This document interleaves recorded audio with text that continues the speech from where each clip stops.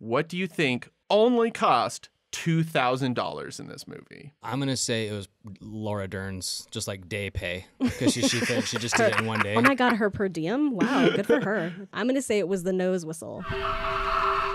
That's such a stupid name. No. Call for help.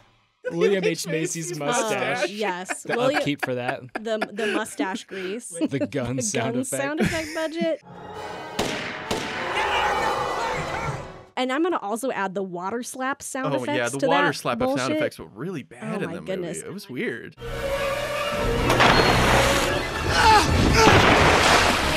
Well, I want to know what Ryan's guess is. Ryan, what do you think? Ryan, what do you think it was? I'm going to guess the Nokia ringtone.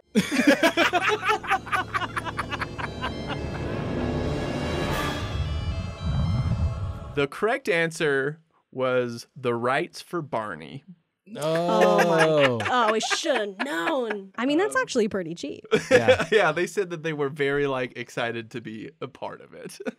That's really all what the Raptors were trying to just say. It was just they were just trying to come up to everybody just singing "I love you, you love me, we're a happy family." Making stuff is hard, especially in the entertainment world, when there are millions of dollars on the line. We're going to talk about these disastrous, never-ending, and sometimes downright dangerous productions. This is The Shit Show.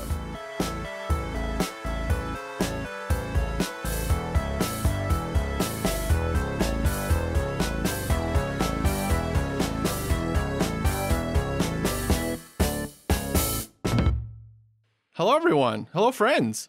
We're live with Reddit of all places. This is so exciting. Thanks so much for Reddit for having us. This is incredible. And thank you to Ryan who set this all up. Seriously, this is incredible. Yes, Ryan's the best. Thank you from me to everybody to just let me be a part of this. Ryan, thank you for inviting the podcast. Ian and Jenny Ray, thank you for letting me be a part of the podcast. You're welcome. Well, we're auditioning for others, so maybe we'll have one in here right now. We'll have a contender for Clint's replacement. Yeah. If you don't know who we are, It Was a Shit Show, a series that focuses on troubled productions in pop culture. We've mainly done movies, we've done a couple of TV shows, and we've dabbled into some video games. This could mean fired actors, belligerent directors, injured stuntmen, lots of shooting without scripts, and everything beyond.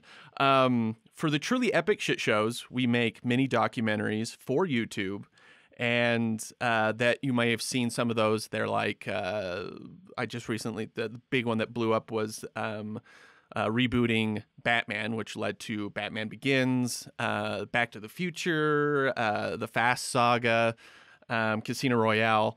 And then for the productions that need that aren't as big of a story or just need a good ribbing, a good making fun of, we have a companion conversational podcast, which you're all about to witness or listen to. But first, my name is Ian. And I am joined by Clint. Hello. Was that an Ian Malcolm Yes, joke? that was. Okay. I kind of came off a little Obama, but is that why you're wearing your a black T-shirt? Yeah, I think it's working for me. Your glasses? I love it. Yeah, you do have a Jeff Goldblum vibe. About you right now. But yes, joined by Clint. Hello. And Ray. Hey. I am not one for idle chit chat on podcasts. Maybe some of you all agree with me. So we're just going to jump right into today's film, Jurassic Park III. Oh, boy. This movie had so many issues with it, and enough to be its own video. However, the reason we're doing a podcast is that I found so many great quotes about the making of it, but none of them were on film. None of them were recorded. A lot of them were for DVDfile.com and That's David's Jurassic Park blog.com, whatever. It's really net. Yeah. So, the beginning biz. of really early internet stuff. Right. The weird quotes we found on .gov. That was really That was the conspiracy theory rabbit hole we went down. Is this actually working? Are they actually dinosaurs in the world?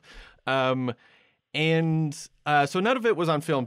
But I think that there's just so many good quotes in this that we'll just do a podcast of it.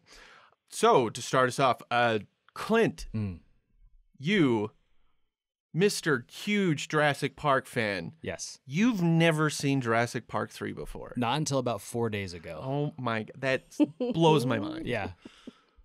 I wasn't sure if I'd seen it, and then we started watching it, and the scene in the plane happened. We both know Yeah.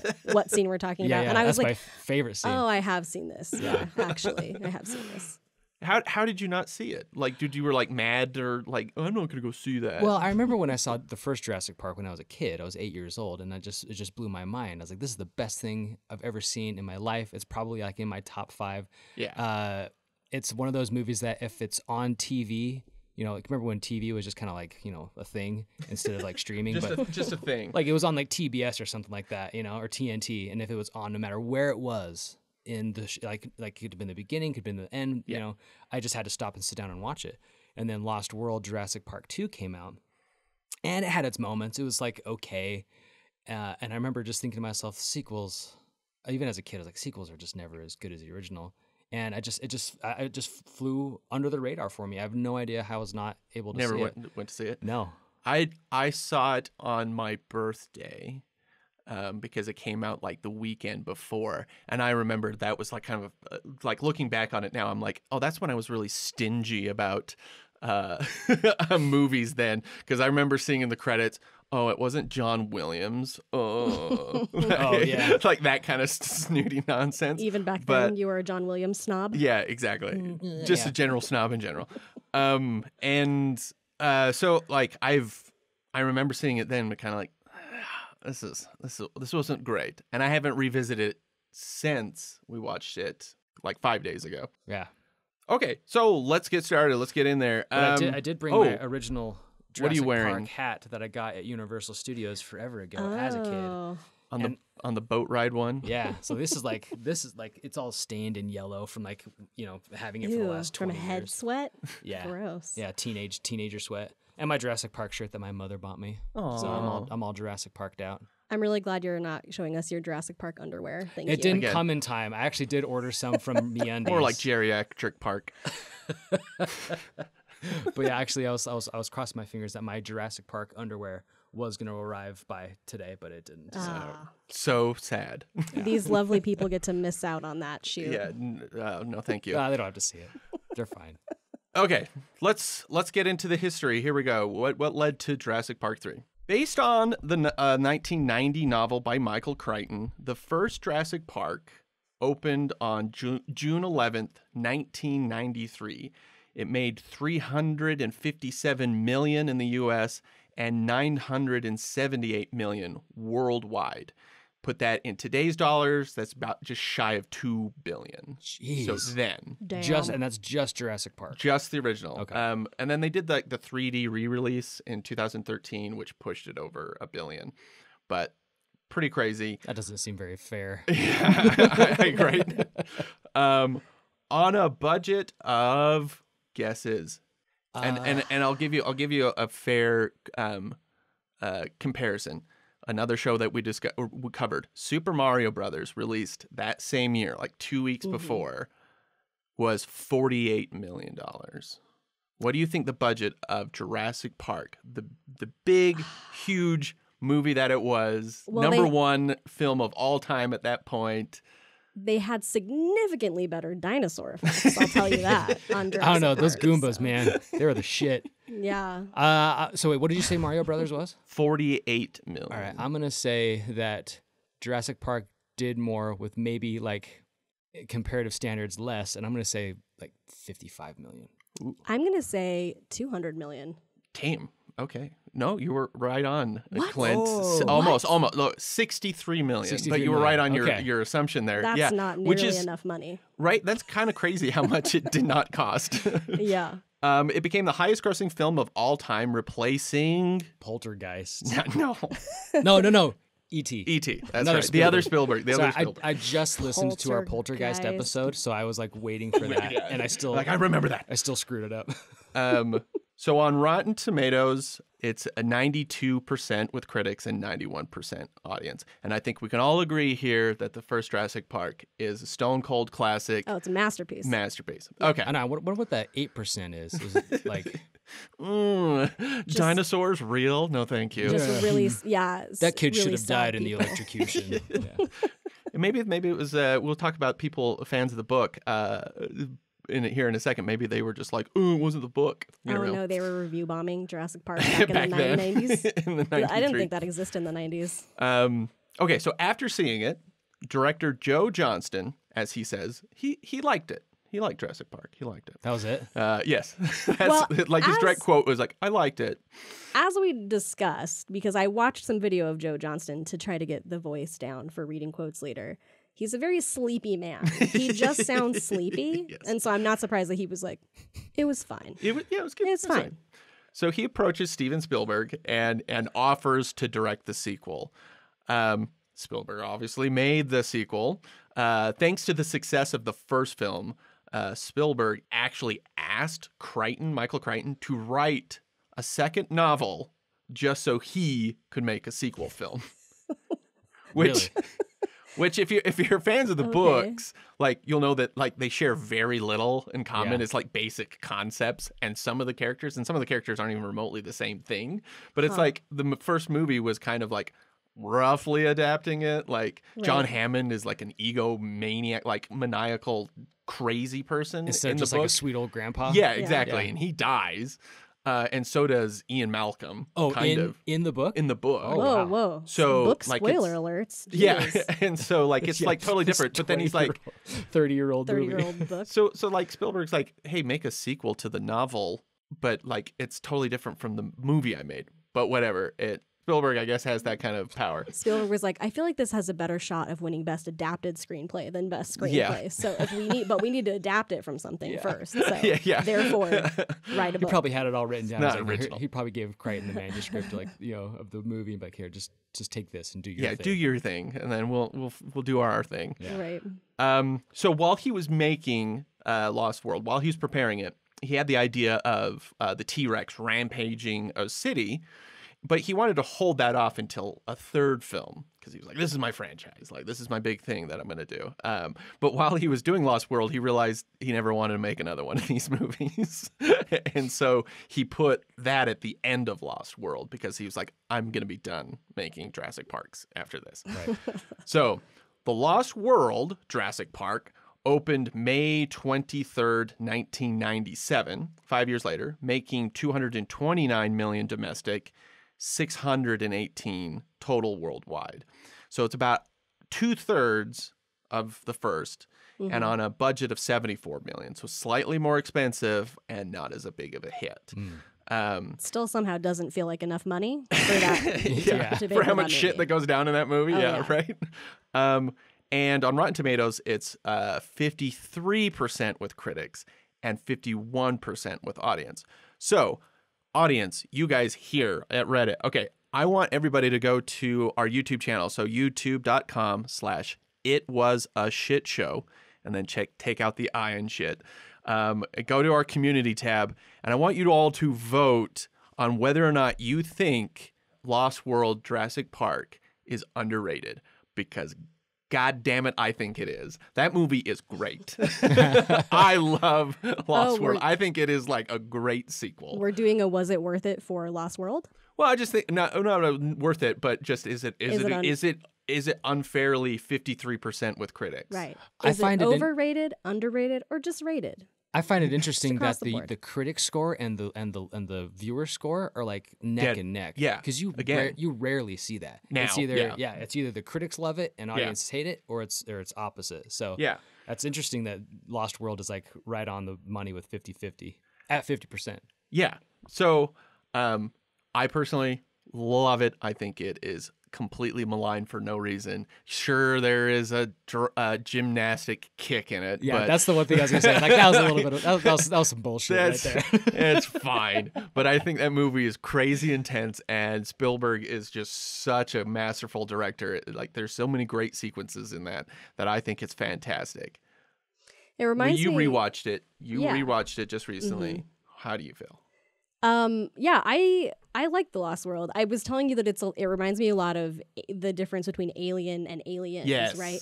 Like Alien is a really tense, suspenseful kind of monster in the house movie where you're just kind of dealing with this one sinister alien, and it's like really scary. And then Aliens is just sort of like a big dumb like action movie where it's just like all the aliens, more dinosaurs, whatever. And so The Lost World to me feels like Aliens, where it's like bigger in scope. You're adding more dinosaurs. You mentioned there's a bunch of guys with guns. There's a ton of red shirts in that movie. Yeah, that you a lot get of people to see die. which is my biggest great. gripe about Jurassic Park 3. I completely agree, but we'll get there. Not enough red shirts. Not enough red shirts. Yeah, but like that scene where they're all walking through the tall grass and the raptor tails are like so coming good. through to hunt that them. is pretty rad. It's rad. Okay, I think that's great. We will revisit the poll later on. Okay, so after seeing this movie, director Joe Johnston again asked about making a Jurassic Park film, and Spielberg at this point is like, I'm going to make AI, your favorite movie, Clint, make it AI instead. And he gives Joe Johnston Jurassic Park III. Okay, now here we got my first couple of quotes from Joe Johnston here. Again, going back to what you were saying, Jenny Ray, he's very dry, man. And he is he has a very dry sense of humor, and he is very candid. Like, he will just speak his mind. He does not hold anything back. So it's very, like, all these quotes are so good because he just doesn't give a shit. Like, and so many of the interviews leading up to the release of Jurassic Park 3, he was very open about how really hard this movie was to make. Okay, so this is what he was saying about being hired to do Jurassic Park 3. So Joe says, if the second Jurassic Park movie had been an improvement on the first, I probably wouldn't be here. Oh my. Damn. Wow. I mean, he's right. Right? Like, because Spielberg would have been like, well, hang on a minute. I'm going to direct that third movie. I'm not going to give it to some Joe Johnston type. Yeah. And this is some Joe Johnston. Joe Johnston schmo type. I was trying to come up with a more generic name, but that's the most generic name there is. So yeah, and this is what he said about Lost World. All right. I think that if the second film had been done by anyone other than Steven Spielberg, it would have been much more well received. I think Steven has a pressure on him that no one else in the business has. There is so much expected of him and so much that he has to live up to, all self-inflicted, of course. Pretty accurate, right? That's fair. Yeah. I didn't know that the second one, I assumed that both sequels were just directed by someone else. Joe Johnston's. Joe Johnston types. Yeah. Joe Schmoes I did not know that it was him.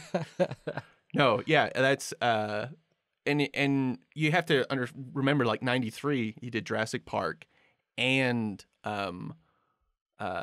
Schindler's List in the same year. So he was coming off probably with the greatest 1-2 punch ever. Right, yeah. We thought 82 was the summer of Spielberg. It's 93.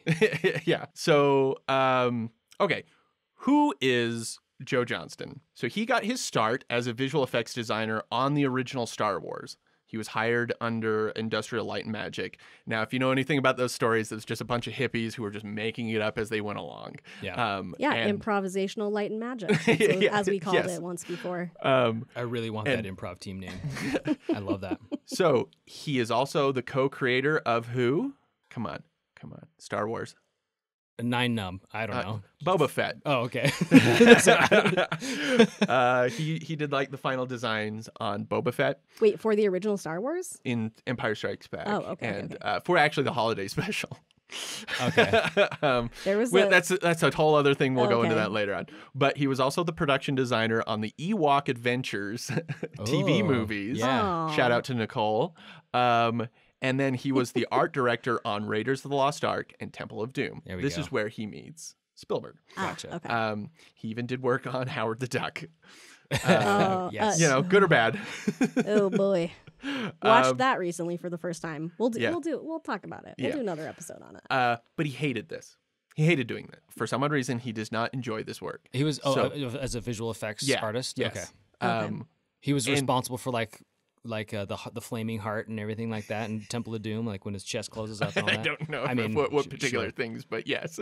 But you would think that like someone who got to do some of those effects, they're just burned into your brain. Like one of the big things that he did for Raiders was the end sequence. Like the face melting. The face melting. Literal, stuff like that. literal like face melting, like metal, like man. Yeah, and it was metal enough for him.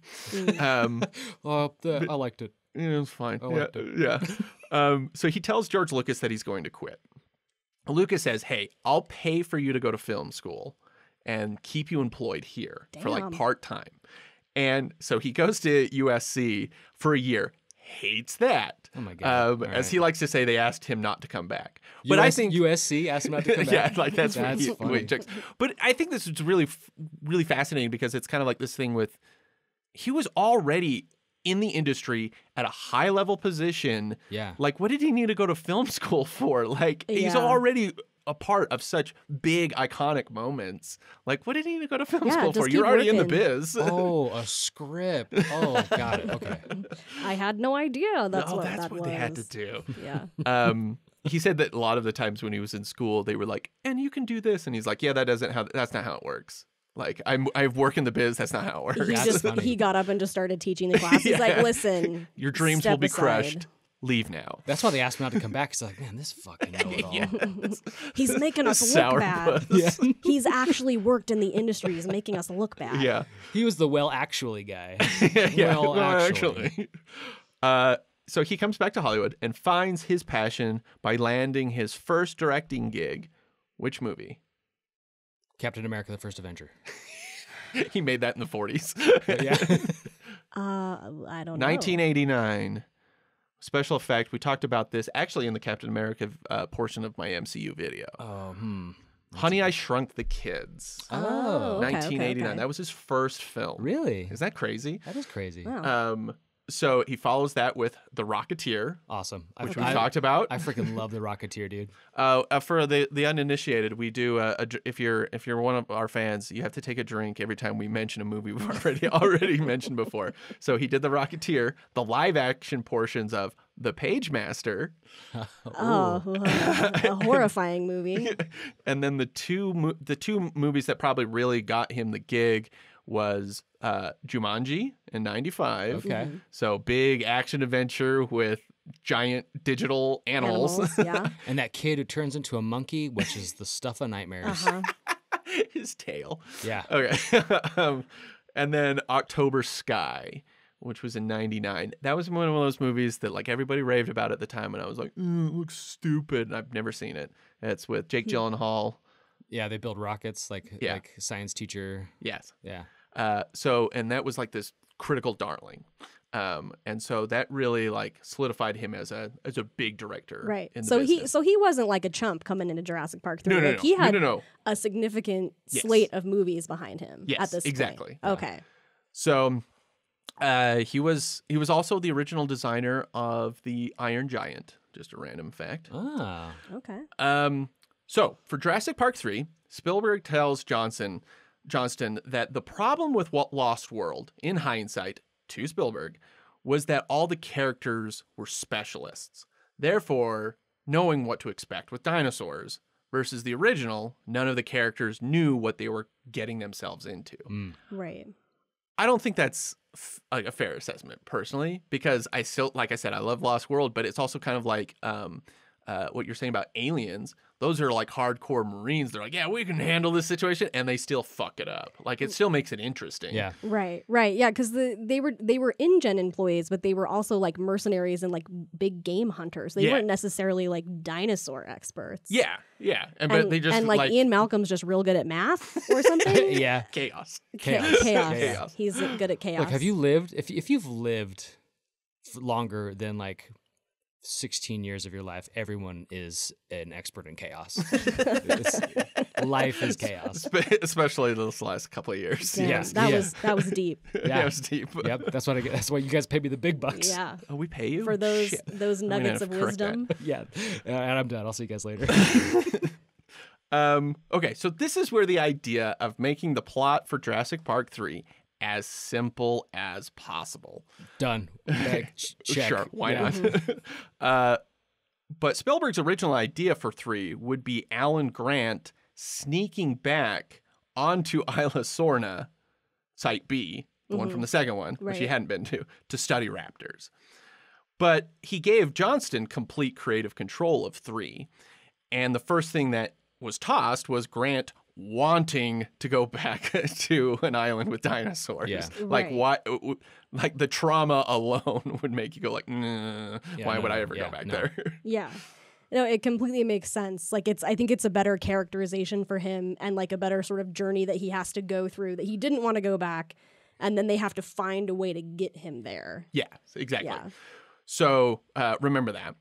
I will remember it. In the summer of 1999, the first script was written by Craig Rosenberg, and he didn't really have anything to his name at this point, but he has since become a big writer on Preacher and The Boys. Okay. So he's doing much better. The Boys. So he's very fucked up apparently. Yeah. Both two very dark shows. Yeah, very. Like, I think he found his niche. But his script was about 5 teenagers who ended up stranded on Site B. And in it included a water dinosaur, the Kronosaurus, which is not the one in Jurassic World, Not but the similar. Mesosaurus? Yeah, it's like the smaller version of it. I see. But Johnston, again, very candid, said it read like a bad episode of Friends. Yeah, because I remember the one where they get stranded on an island full of dinosaurs. Yeah. Chandler was hilarious. I mean, but to be fair, no one told them life was going to be that way. So, boom, you're welcome. I'll see myself out. And now you got to put the Ian Malcolm pauses in it. Never knew that life would be that way. Okay, so they toss it. The second script. You can't fight dinosaurs with sarcasm, Chandler. I'm sorry. Or dullness, Ross. Yeah, he's a paleontologist. Is he really? Yeah, in the show, Ross is a I've never paleontologist. watched Friends. So What? That's pretty Yeah. random. Hold on. Are you all just telling me right now that Friends is part of the Jurassic Park cinematic universe? It is. They're all connected. This is beyond. Ross was this close from getting to go to the site. He's Yeah. Alan Grant's son or some shit, his He's like- nephew. He was gonna have an internship to Alan Grant's thing, and he would have been taken with him, but he got He was too sick busy or something. He was too busy getting married and divorced and married and divorced. Yeah. Getting kicked out of threesomes. I know that one. Anyway. I don't know what any of Hey, it. That's a Friends thing. They were on a break. Okay. All right. So the second script was going back and forth being called Jurassic Park Extinction or Jurassic Park Breakout. And this was written by Peter Buckman, who had no previous credits, who has since went on to go. The only big thing that he's written is Aragon, which is a terrible movie. Is it the dragon one? Talking Dragon movie. It's dinosaur adjacent, you know. Yeah. So he starts at the end of... He just adapted his Jurassic Park scripts. Like, I'm just going to add wings and they can talk. Yeah, and then dinosaur. You know what this Jurassic Park script needs? Talking dinosaurs. Hey, they're not too far off. That movie's called Dragonheart, and it's amazing. How dare you? Okay, so at the start of so he started the script at the end of 1999, and it was rewritten over and over and over and over until June of 2000. In his version, Grant wants to make a raptor research station on Site B because that's like his big passion is the raptors, right? And a donor agrees to pay for it if he gives him a flyby over the island to talk about dinosaurs. So it was like a big rich guy. Like a tour. A big rich guy. It was like Okay. a tour of the island, okay. which is kind of what happens in the Right, movie. right. And then his assistant Billy, and a random family are on this plane, and they fly into a Spinosaurus. I don't really know directly how that... into one? don't- Like just... I'm very fuzzy on these details. Okay. How come Billy always has to be an assistant's name? Okay, hold on. Listen, we had to pause this movie for like 20 minutes so that I could talk about how grown men should not be called Billy. Sorry, anyone in this chat who's named Billy, but like once you hit 20, you're Bill or William. Like, stop it. Yeah. We had this exact conversation in Gremlins, didn't we? Because isn't the main character named Billy? And I was like, no, Bill. You're Bill now. Yeah. Sir, you were a Grow grown up. man. This is my assistant, Billy. Like, there's no cred to that. The only grown man allowed to be called Billy is Billy Eichner. Sorry, just I had to throw that out there. Billy D. Williams. Oh, damn it. Okay, now you're just ruining my whole Billy theory. Yeah, but that's all because like their swagger that they've got, right? Well, Like, and they've you broken added out to of it. the- Yeah. They've broken out of but it. if you're like, here's a 3D printed Nose dinosaur whistle. leg." Yeah, thanks, Billy. Pat on the head. Yeah. Oh, were you stoked about that 3D printing scene?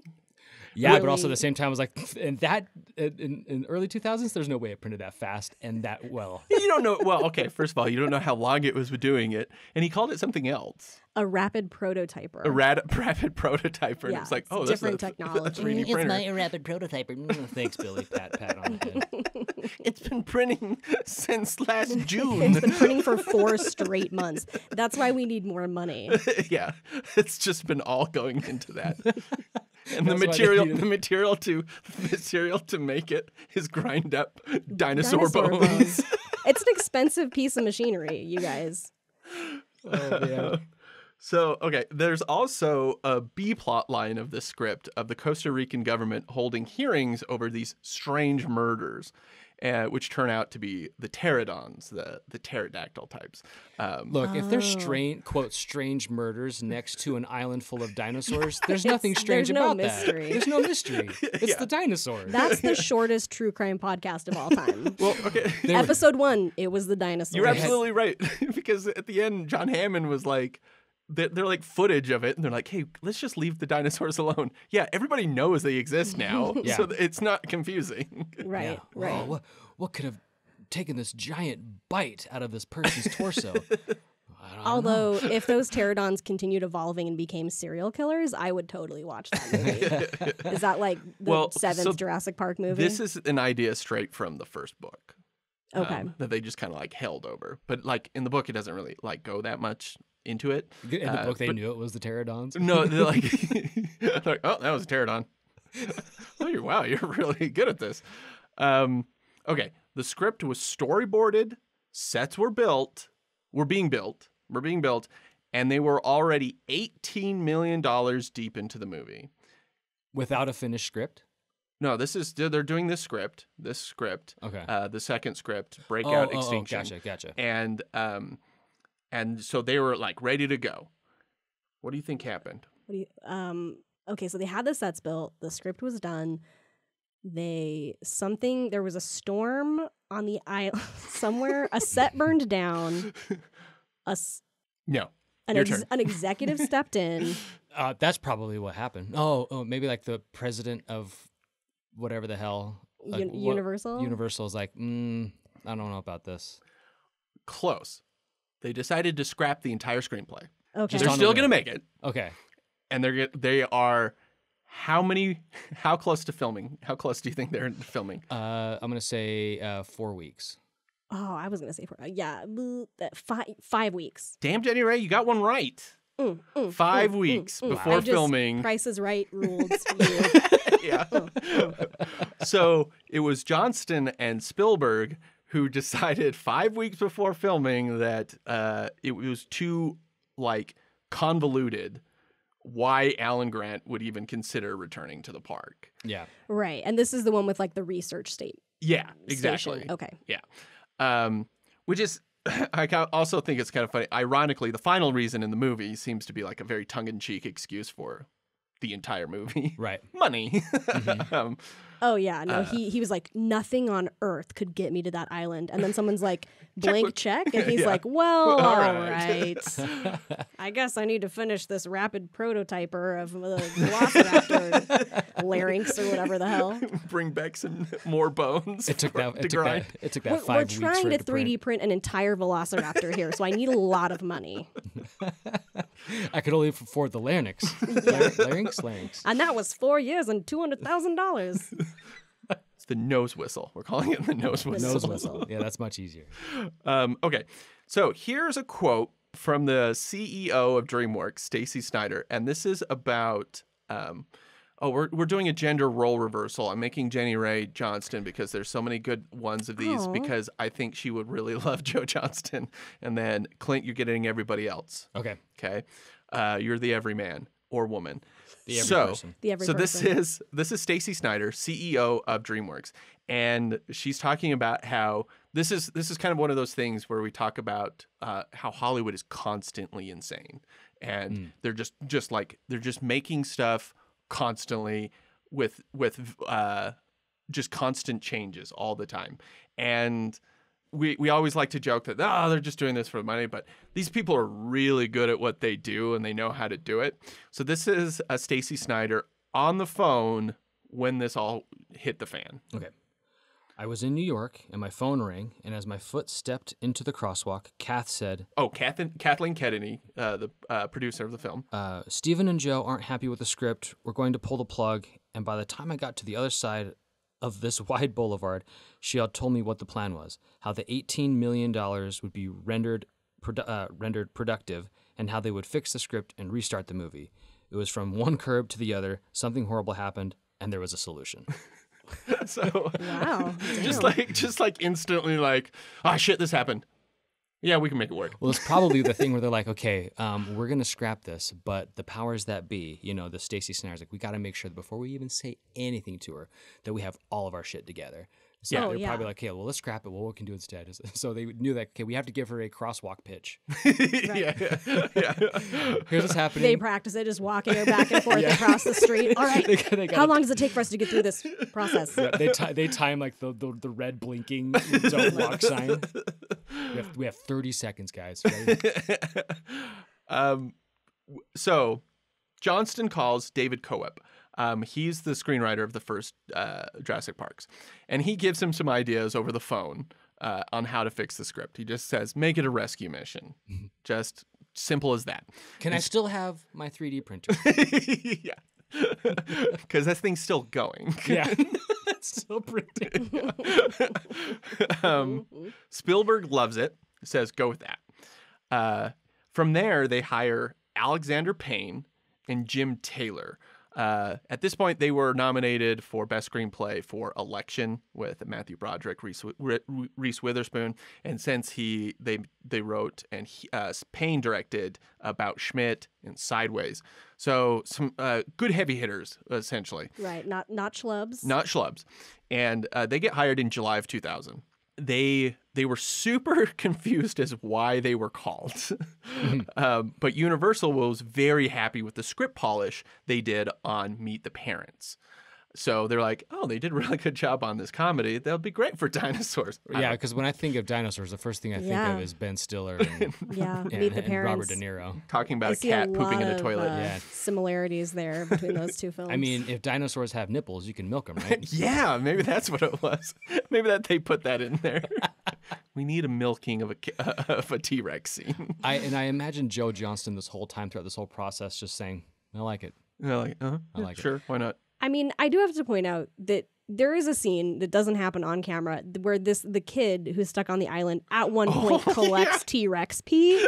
So Oh, yeah. that it happened.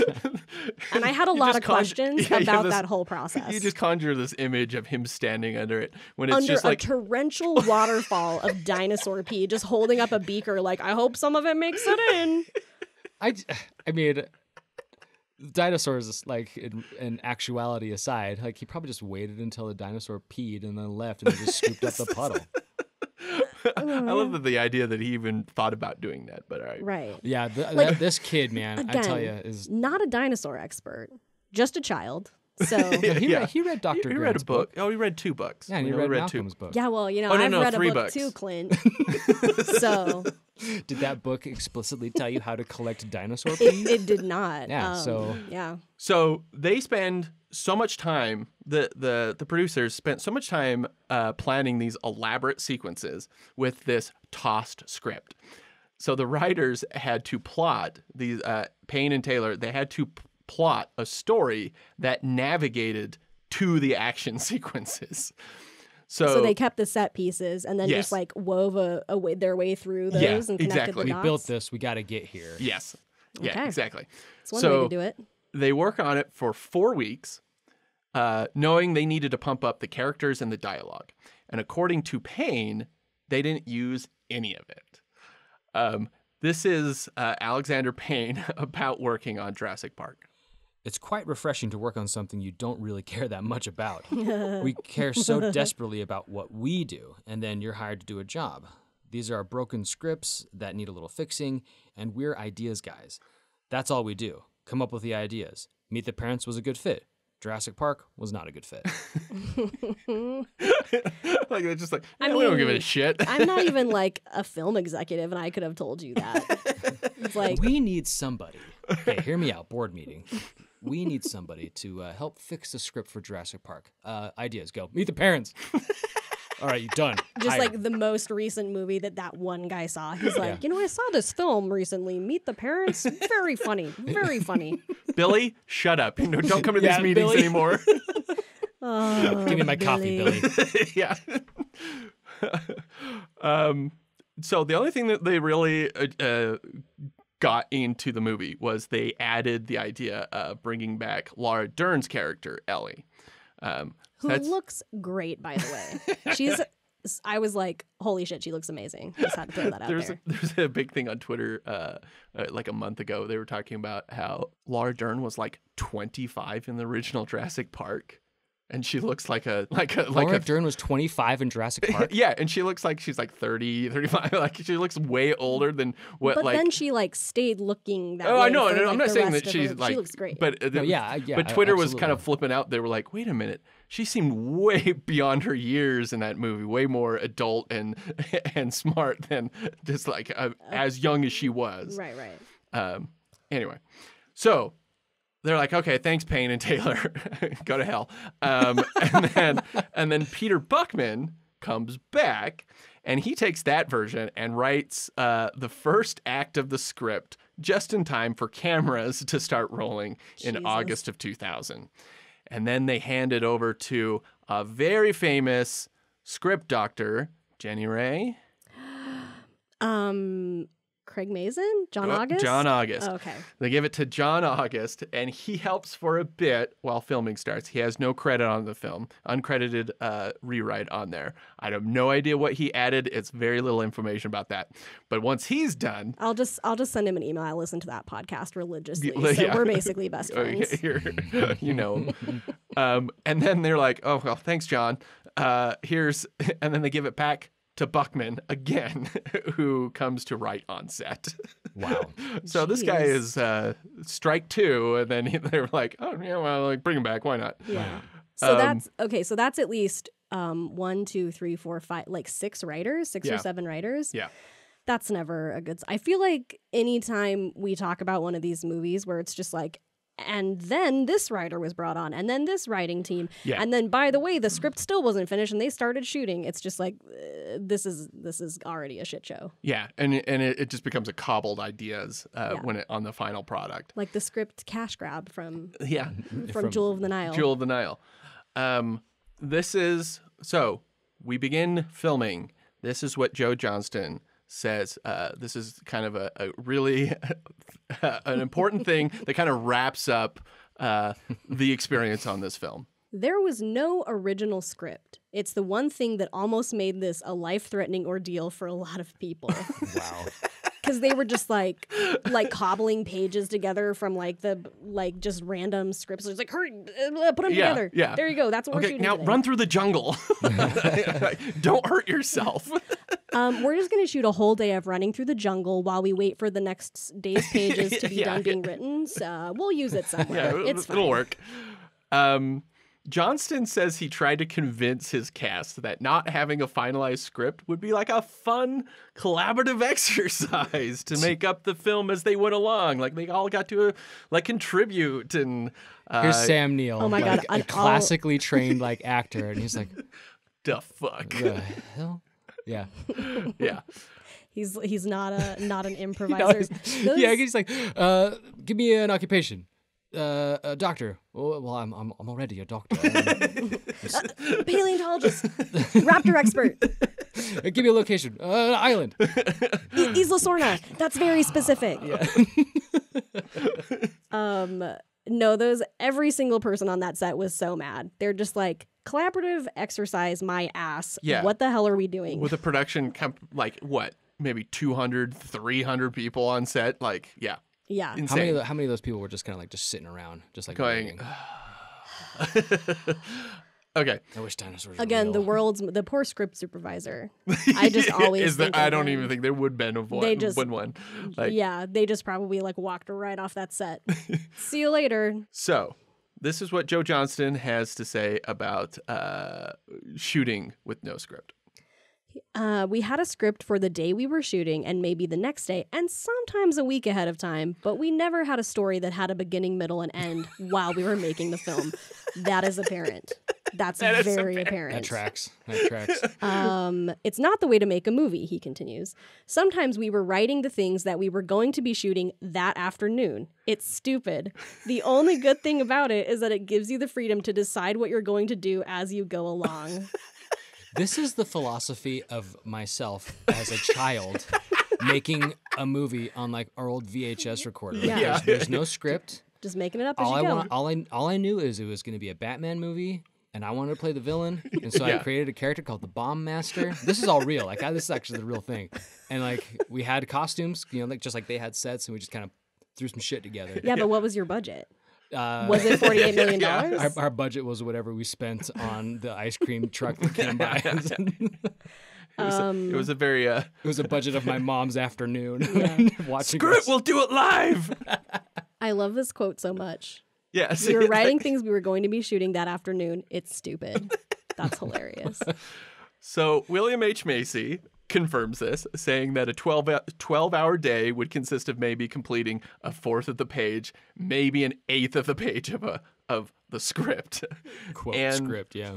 And Johnson does mention at one point that Macy wrote one of these scenes. I don't know what. William H. Macy wrote one? One of the scenes. It was probably the scene where he was like, I put that boat in the water and He's then like, a trailer went in the water. The one about how he lost 25 pounds. Yeah, I've been swimming. Lost 25 pounds. yeah. Hey, can we make sure that we get that bit about me losing 25 pounds? Yeah, in can the script? we Thank you. bring that back? I'm going to be taking my shirt off in this scene, so I want everybody to know how hard I worked to get this body. Yeah. To get this like early 2000s dad bod And stash.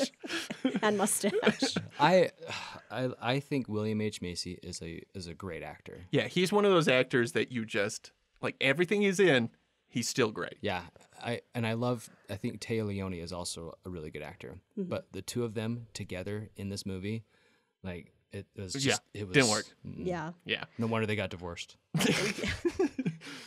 Sam Neill was the only one that was doing any kind of work in this movie. Was he though? I don't know. We'll get into that at the end. I mean, Okay. he was at least like, his character felt consistent with the first movie. Yeah, I mean, I'll give you that.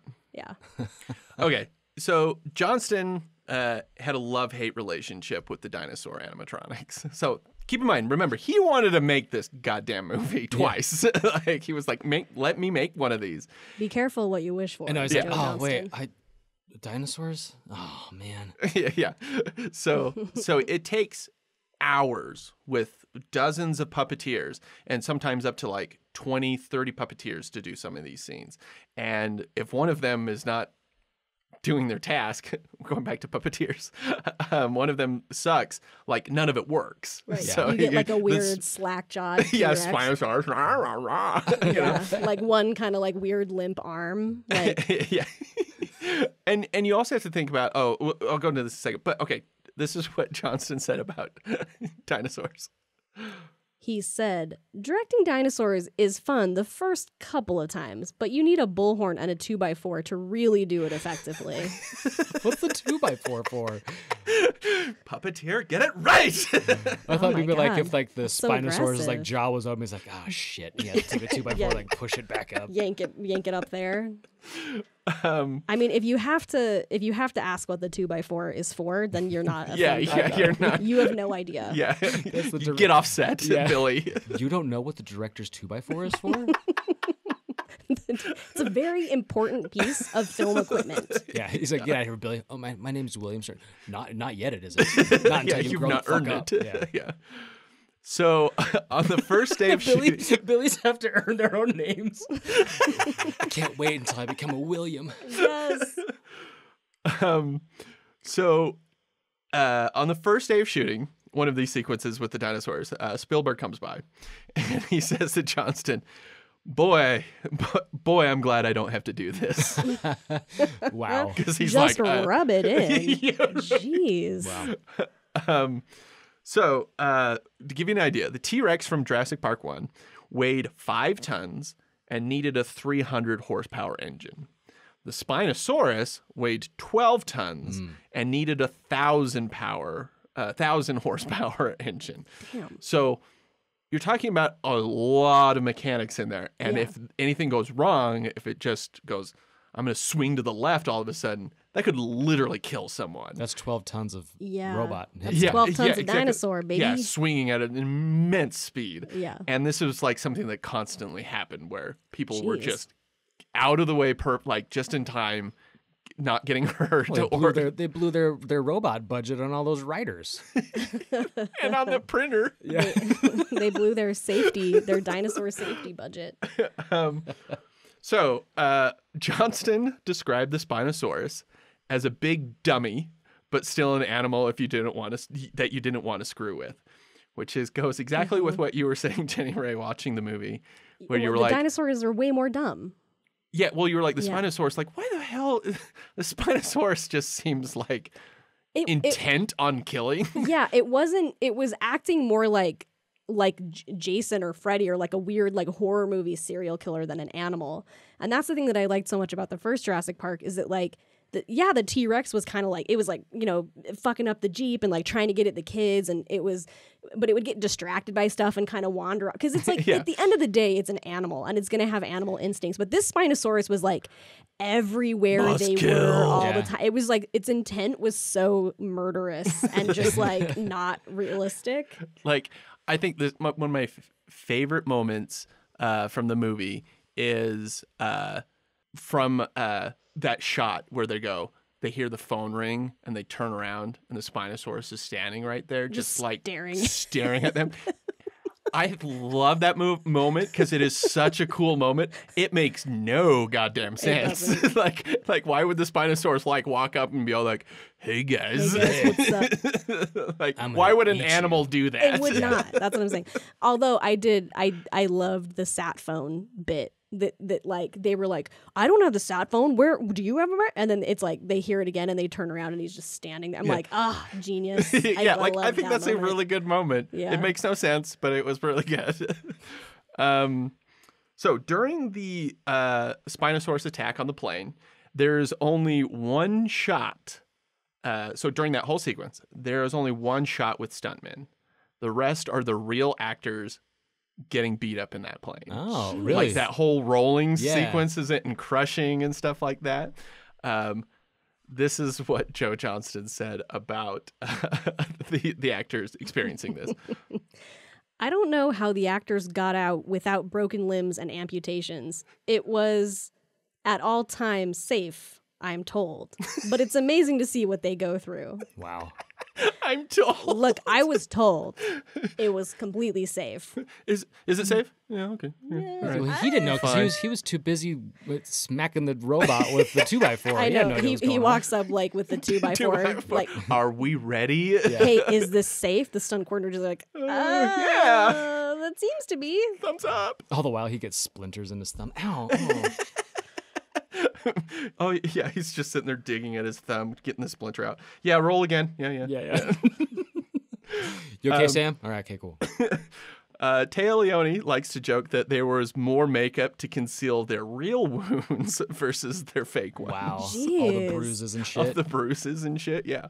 That's interesting because I commented to you as you were watching this how shitty their wound makeup effects looked. I was like, did someone just like take some like red paint and just go bleh, Slapdash. bleh, and just like it was like the worst looking makeup effects. It did not look like they were actual wounds at all. So that's really maybe they were like oh, they like did such a good job covering up their actual like wounds that they're like, oh, They used up all the good makeup for the real Wait, wounds. now we have to just wipe some of it off. Hopefully that'll look like they got attacked by a dinosaur. They could have saved just a ton of money if they would just been like, good, you look good. Yeah, like, it's great. Your bruises, love it. I mean, and I think like I was thinking that too. I was kind of like, maybe they should have just left their bruises for the shooting, but then like consistency's sake, it would be kind of like nonsense. right. That's what the last of the 2x4s for consistency.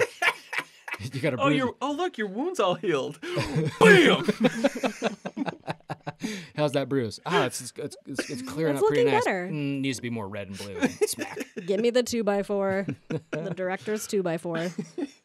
The makeup department just goes to Home Depot. Yeah. And then like Bill Macy, some people call him, not Billy Macy. William H. Macy. People do not call him Billy Macy. That's insane. I have no idea. I've heard him called Bill Macy before. Gross. But he talks about a lot about like how like a lot of the times running around in the jungle, or even a lot of the stuff in the jungle is actually sets, which is actually pretty impressive. Interesting. And he's just running into shit all the time, like getting black eyes and bruised knees. So during the finale with Macy on the crane, so the part where he's like kind of dangling there and the Spinosaurus is trying to grab him. Oh, right. The crane snapped in half before it was supposed to, because it does kind of do that. It's meant to do that, but it was like too early. So he dropped. And he was on a safety line, but it wasn't like as quite as taut as it should have been. Ooh. Like, Hey, I was told it was safe. I was told. I was told. So he fell a little further than they thought. Oh. And when it caught him, it was like just his full body weight just punching him in the chest. Ooh. And so just right on his chest. And so he was joking that he would basically had a tattoo on his chest after a while after that happened. Probably would have been softer if they just let him fall. Yeah, into the water. Yeah. Ow. Oh. Yeah. Jeez. So the actors are getting beat up. Wow. Yeah. So with all this shit going down, Macy starts doing some interviews where he does not mince words. Clint will be our William H. Macy. Since I'm not as good as William H. Macy, I'm just going to be Billy Macy. Okay. The lesser Macy. The lesser Macy. The script has been evolving and being rewritten as we go. And what you want to say is, who launched a $100 million ship without a rudder?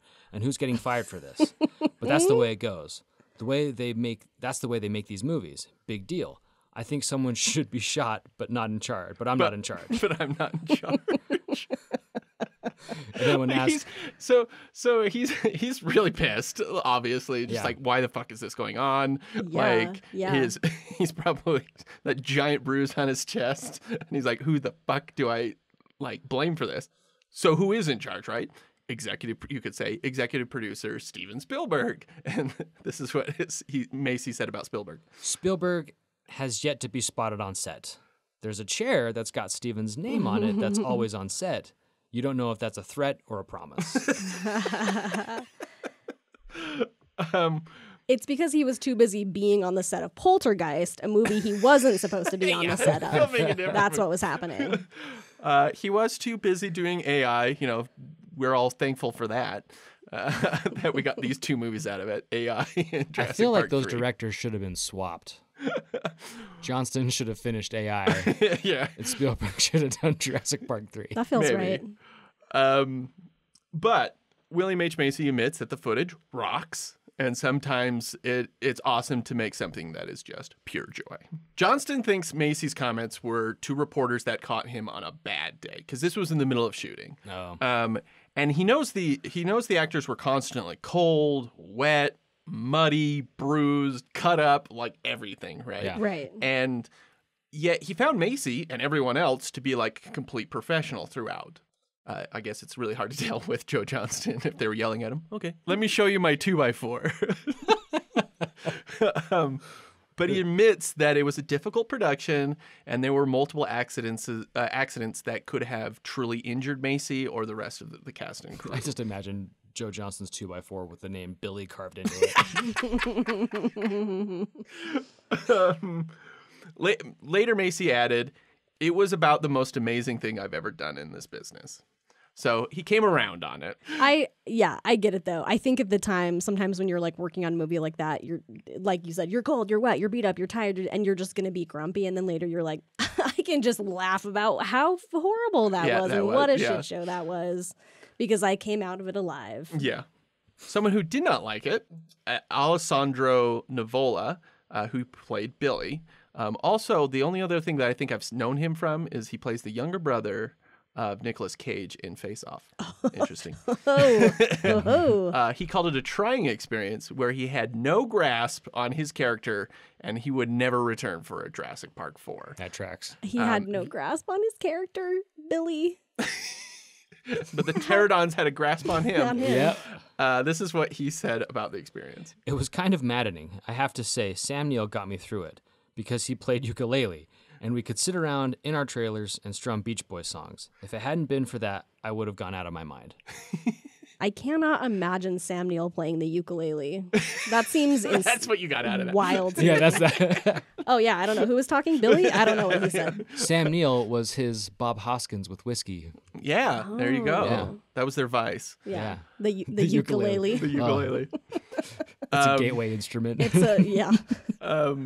So Johnston called it a very grueling, painful, uncomfortable 18 weeks of shooting, saying that it was technically troublesome. There were days where they were only able to shoot 1 page of the script, and on really bad days, maybe a sentence. And That's a nightmare. right? That's a nightmare. Can you imagine just being like, oh my God, we're getting nothing done? No, I cannot.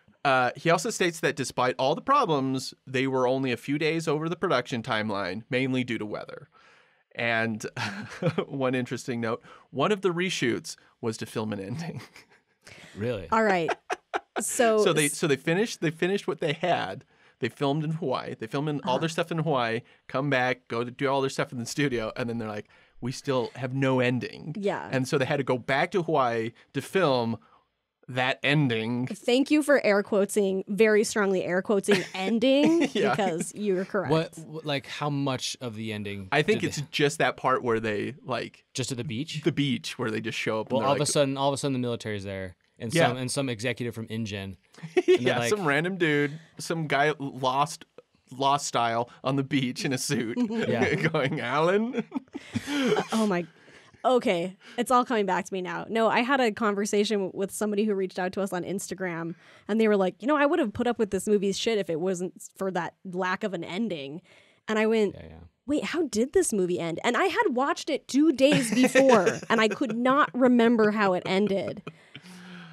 I gotta say though, the response time of Sam Neill, of Dr. Alan Grant calling Ellie with the satellite phone and having to get the kid to, after him watching Barney, to actually talk to Ellie, to just say, Island B, river, and then from that to like have the whole military squad like come onto the beach, like exactly where they needed to be. Dude, like, Exactly where. Yeah, Ellie's amazing. Off of river. That's all she got out of that conversation. The river. Where the fuck is he? Montana? Yeah. He could be anywhere. She mobilized like the entire U.S. like armed forces in the fastest I've ever seen. To be fair, that was her husband. How dare you? You don't think she can mobilize the army?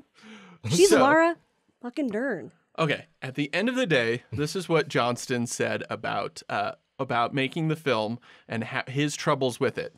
Now, I want to clarify, the last thing that he says is a joke. Oh, it does say laughs in here, so it's a good cue. All right, Joe says, there were actually phone calls where I called my agent and I said, look, you have to get me off this movie. I don't care what it takes. I don't care if it's the end of my career, and you have to get me off tomorrow. And he didn't do it, obviously. It's hard enough to make a movie when you've got a script that you really love and it's been polished to death. But to start over and start shooting with a $100 million movie without a script, you want to blow your brains out.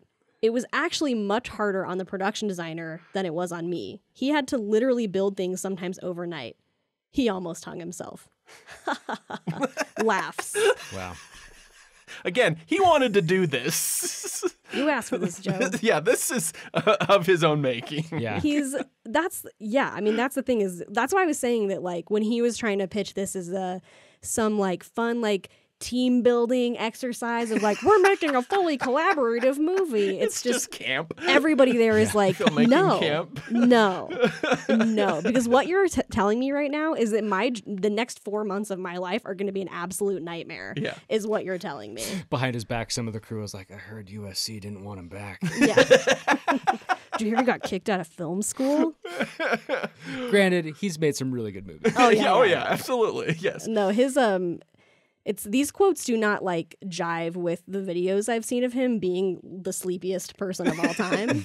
I love these quotes though. That's what I was saying. I feel like he's kind of a hero to you for how like honest he is. For how much he doesn't give a shit and just says what he thinks. Like, He a lot almost of hung this. himself. Well, it's crazy that all these quotes are before the movie came out. Like, Wow. this is him. They're like, hey, you need to sell the movie. You need to pitch the movie because this is coming out in a week. And he's like, fuck that. I'm going to tell the truth. I respect that. I respect that a lot. So going in, understand that this was really, really freaking hard. So Joe, tell us what's your favorite part about working on this movie. The part when I called my agent and tried to get out of it. Try to get out of it. So, if you've never listened to us before, at the end of each episode, we ask a question. After everything we've talked about, all the problems, all the trials and tribulations the cast and crew endured, was the final film worth all of that trouble? Was it worth it? But before we give our opinions on that, we would love to hear from you guys, the community. Again, there is another poll on our YouTube page. Go to the community page and you will see the question there. And it's yes, no, or I have mixed feelings about it. Without giving my full answer, for the reason with just that raptor saying his name in his dream, saying Alan, that alone was worth it. That's not my point. Spoiler alert. So, okay, now while we wait for you guys to go there and vote, so we can see what everybody thinks about it, and then talk about Lost World in a second. I'm just gonna shoot off some random facts about the movie. What do you, the audience here, everybody, and you guys can throw it out in the comments. What do you think only cost $2,000 in this movie? And I'll let you guys think about that as well. Only $2,000 in this movie. Okay, Like this is like the most expensive thing or the least expensive? Like just something that was surprisingly cheap. Okay. Okay, we'll come back to it. Okay. Okay. Some random facts. Sam Neill came back because he didn't think he was very good in the first one. What? Oh, Come on, Sam.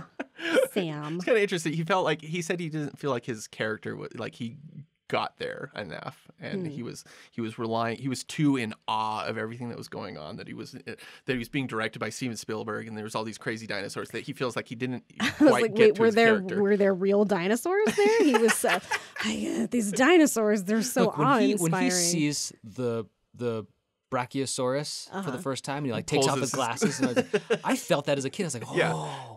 Everyone yes. still feels that. Yes. Yeah, I watched Jurassic Park just like a week ago. Yeah, it's not the effects of that scene that make it. It's the action. It's it's his face and it's her face and their reaction to seeing Come that on, Sam. sight for the first time. Don't sell yourself It's short, like dude. so You're amazing. great. I agree. Laura Dern shot all of her scenes in one day. Okay, that tracks. Yeah. That tracks. On set, the cast and crew joked that the rap gift would be the final script. And here you go. You guys have worked so hard. Here's a wrap. Congratulations. Here's the script. I'm pretty sure I didn't say that line. That's funny. One of the shooting scripts had the raptors kill the Spinosaurus. So it kind of ends with like when Macy's on the crane, he starts using the nose whistle, the raptor nose whistle, and then like all the raptors come out of the jungle and they all start attacking the Spinosaurus. But then they were like, that's a little like, why the hell would a raptor do that? We'll save Like, that one for Jurassic World. Yes, exactly, right? Yeah. Holding on to stuff. We might talk about this, but If only they knew that all you had to do to stop a dinosaur is just to put your hand up. If only they knew that. yeah, it's just that easy. The real Owen Grady, the real dinosaur expert. Oh God. Rough cut of the film, guess how long? Well, based on all the jungle running scenes and all the improv, 4 hours.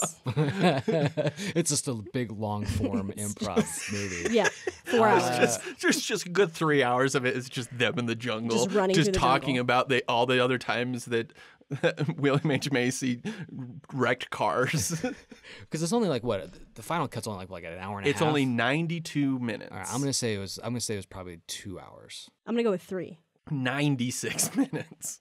Oh, I thought there was gonna be significantly more footage. Oh, okay. No, isn't that wow. So this was, I don't know if it was always intended to be that short. He likes, Johnston says that it was always meant to be like a short, quick movie. But I kind of feel like some of that might have been just because they just didn't have anything Right. to really like juicy moment to like get into. The visual. Look, you and I have an improv comedy background. Like, there's never been a scene that you and I have ever performed, and I was like, that could be a movie. Thank you. Thanks for that. We just need an I'm very audience. glad. We just need an audience of people holding 2x4s. Yeah. That's it. We'll get our best damn performance out That'd of be this. funny. Yeah. The visual effects team was very proud of their jiggle physics, meaning the physics on the Like the the dinosaurs. Jello, like from the first one, like On those dino booties. Yes, the dino booties. twerking dinos. Yeah, literally like their muscles, the way they would jiggle when they move and they stomp the ground, like their muscles would contract and stuff like that. I don't like the term jiggle physics. Like, let's say Can we just call it like dino physics? or muscle physics.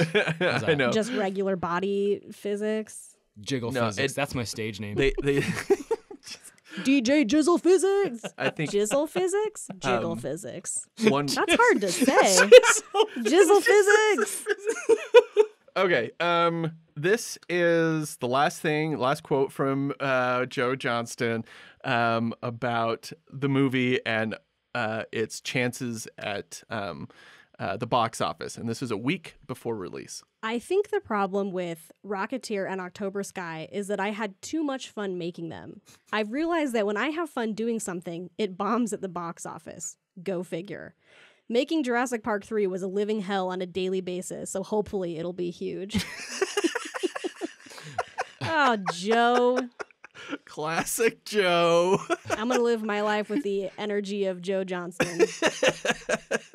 It's so black and white for him too. Like, well, I loved making Rocketeer. It didn't do so well. I hated making Jurassic Park 3. Hopefully it'll do well. No, sorry, buddy.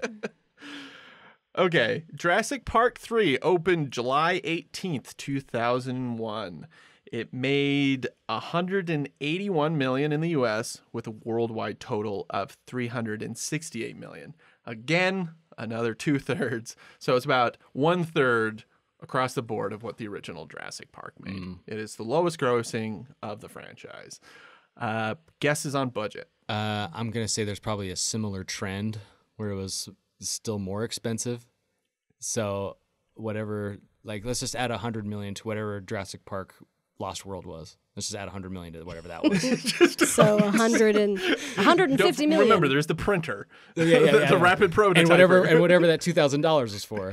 Oh my God, was it the rapid prototyper that cost $2,000? I bet. What do you guys think the $2,000 was? I'm gonna say it was Laura Dern's, just like day pay, because she just did it in one day. Oh my God, her per diem? Wow, good for her. $2,000 per diem. I'm going to say it was the nose whistle. The nose whistle? Yeah. That's such a stupid name. It's too late. We're calling it that. Well, I don't know what Ryan's guess is. Ryan, what do you think? Ryan, what do you think it was?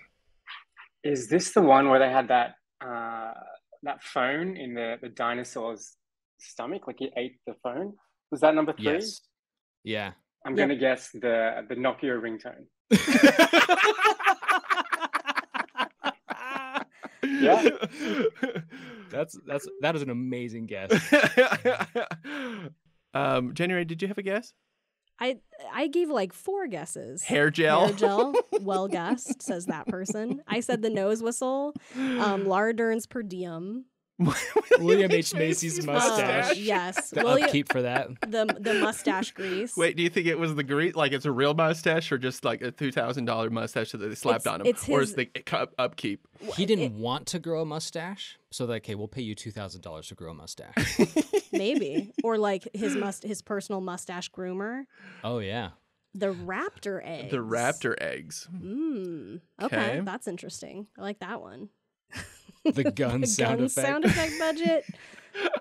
Was there even a gun? Oh, it was just in the background. Boom, boom, boom. Yeah.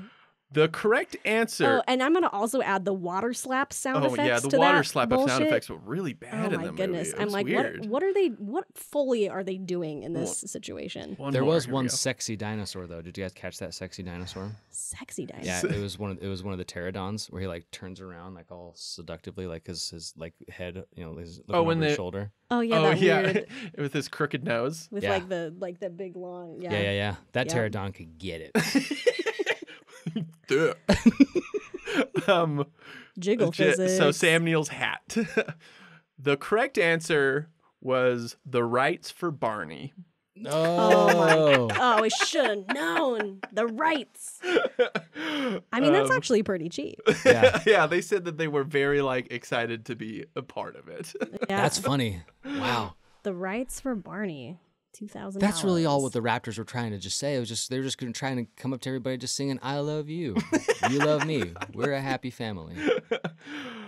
Oh, and then Spielberg wrote a contract right before the movie was made where he received 20% of the gross. Wow, you cannot. He gets whatever he wants. Wait, right before it was made? Yes. So even though he wasn't going to make it, you sneaky, he was just like, "Oh, this is mine now." 20%. Well, he learned his lesson from making a similar bet with Lucas. Oh yeah, with the rights, like with Star Wars gross, like they made this bet, like if it does well, because Spielberg's like, "Oh, Lucas, this is going to be really good," and Lucas like, "Nah, I don't know." He's like, "I bet you anything that if it's good, then I'll get like a bunch of profit from it." And Lucas like, "Oh, okay, yeah, fine," not expecting it to be good at all. And then Star Wars is what it is now. Yeah, Spielberg's just like just like dancing on a pile of money. I'm gonna buy me some That's ukuleles. My Jurassic Park III and rapid pile. prototypers. Yep. He has so many rapid prototypers. So Rotten Tomatoes for Jurassic Park 3, 51% critics, 36% audiences. Okay. So that's crazy to me that critics thought it was on par with Lost World. That's insane to me.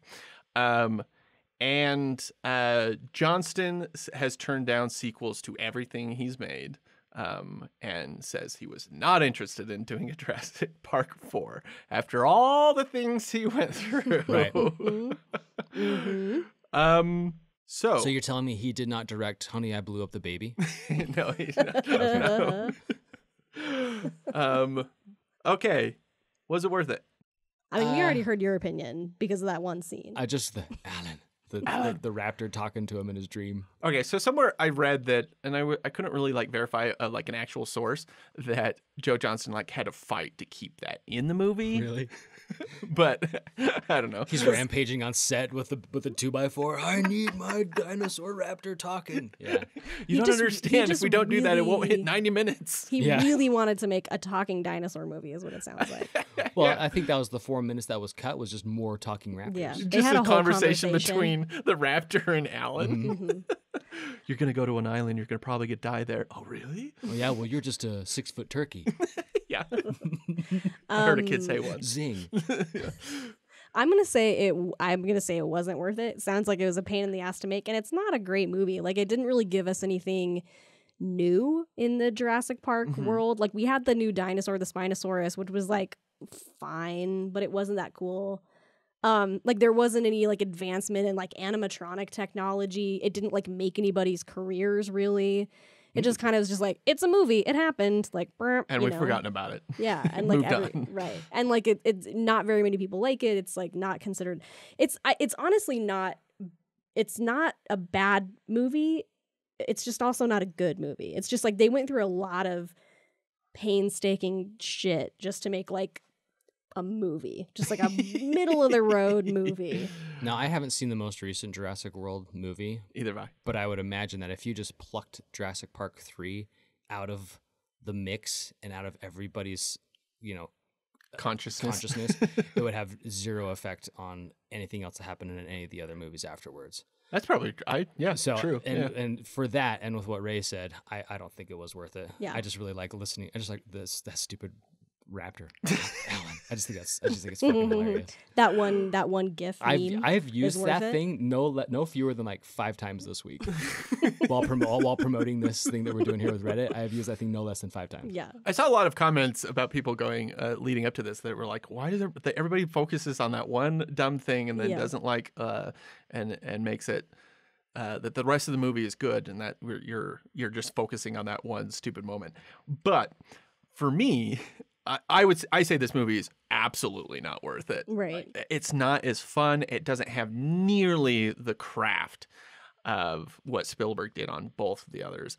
And there are briefest of moments of something like great or something really good, like the pterodon like coming out of the smog of the fog, or like I said, the Spinosaurus just standing there, or seeing the T-Rex and the Spinosaurus fight. Like there's these moments, but then the movie starts and it goes Isla Sorna restricted.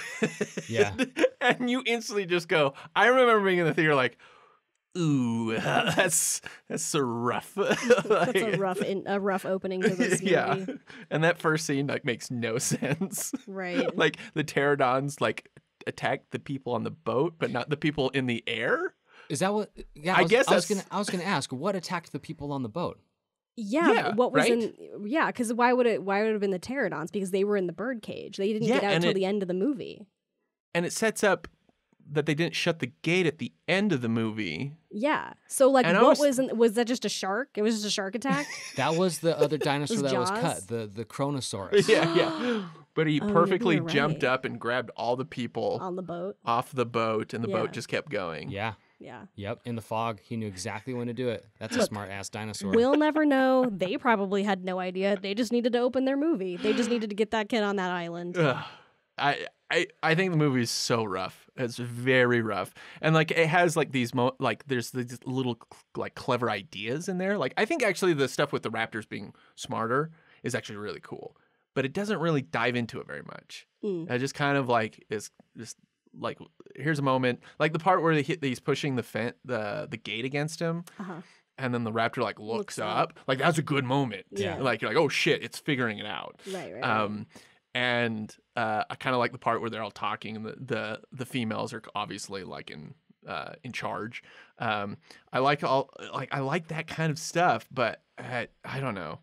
I mean, yeah, sure, they're smart, but then later on we decide that we figure out that they're not smart enough to know that a hand is just a hand you can bite, and you don't need to bite it. Yeah. And the one other thing that I think is very interesting was that what Spinosaurus. That wasn't on InGen's list. That's such an interesting line. Oh, and right. It was there's InGen was making other dinosaurs that they weren't disclosing. Yeah, it never goes back to that. Yeah, that is an interesting bit. I mean, or does it go to 3 more movies?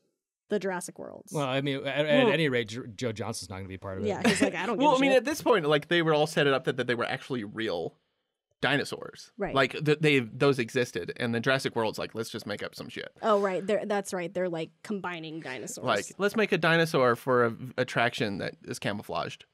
Yeah, Sure, that makes why not? sense. You plan to have dinosaurs on your dinosaur tour, right? Yeah. So we are being told that the first assistant editor, VFX editor, is in the chat. Yes, Ryan. Let's let him in. Let's talk to him. Here he is. Do you want to unmute yourself and see if we can get you?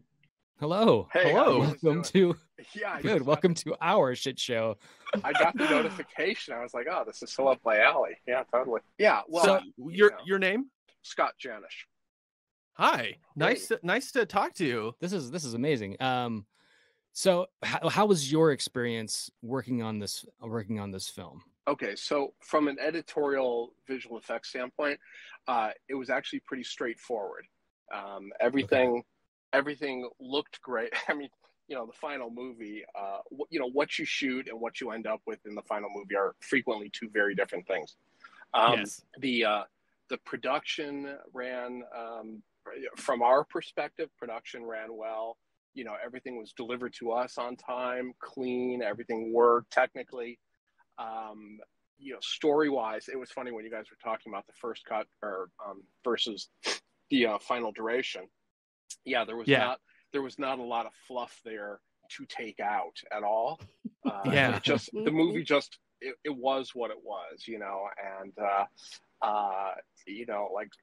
from our perspective, it was like, we had a small crew in editorial. We worked great. ILM did the visual effects, and they're just a machine, basically. Yes. You get what Right. you get. And in fact, even on that level, I forget what it is. Somewhere in the beginning of the movie, there's a shot of somebody on a parasail that Right. flies in. Mm-hmm. And like ILM, when they delivered that shot, and I think it was literally like on the last day of our delivery schedule, and it was completely wrong.